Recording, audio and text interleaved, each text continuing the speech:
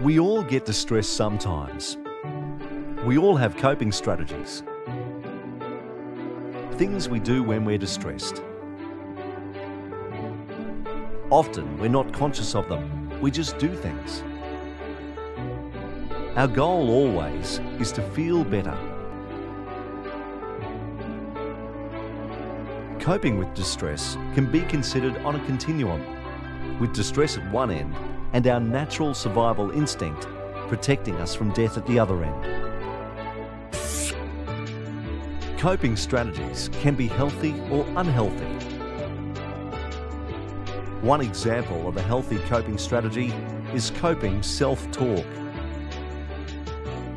That's our inner voice acknowledging the emotion we're feeling and reminding us that we can cope. For example, you're really angry about how she treated you.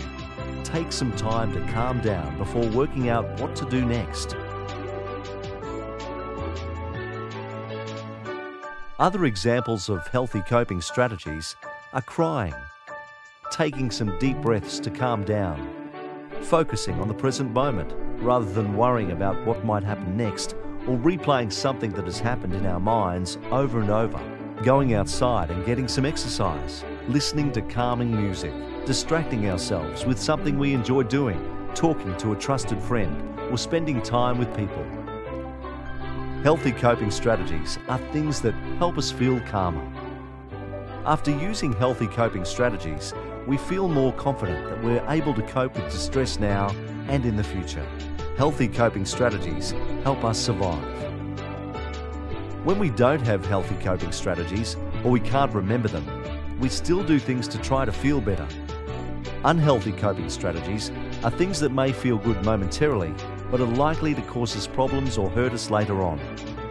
Some examples of unhealthy strategies are negative self-talk, such as, "You're a failure." This can make the situation and the future seem hopeless.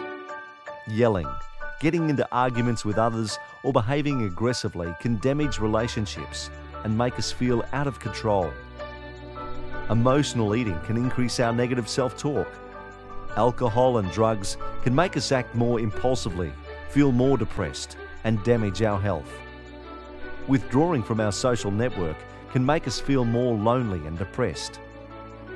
Suicidal thoughts can become a habit, and thinking about them regularly can make suicide seem like a good option. When we feel overwhelmed and can't think of any other strategies, suicidal thoughts can start coming to mind because it is part of our makeup for our minds to keep looking for a solution. Health professionals are people who can provide temporary support for all of us when we feel overwhelmed. They help us cope when we need more healthy strategies.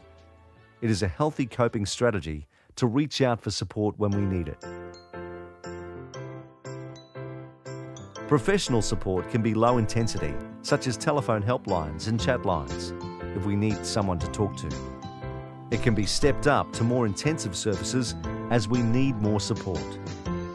GPs and counsellors are useful to talk problems through with and help with identifying and connecting us with more intensive supports if needed. Psychologists and psychiatrists can treat mental illnesses that might be affecting our ability to cope. And if we are particularly overwhelmed, hospitals and emergency services are there to provide us with more intensive support.